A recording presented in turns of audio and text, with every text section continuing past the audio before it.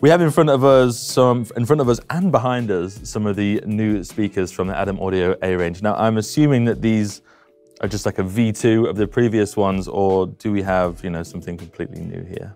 So Theo, we have something totally new. Yeah, and I'm very excited to introduce it to you guys. Really, the only component that is from the old range is the tweeter, which is the famous Adam tweeter. Yeah, the gold ribbon tweeter, still hand folded in Berlin. But every other component that we're going to talk about today has been designed from the ground up for this new range.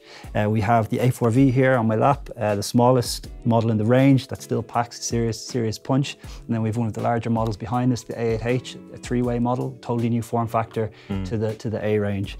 But really, they're packed with new features. DSP-based tuning options being the big feature of the range, which includes the Sonarworks integration, which of course we'll dive into later.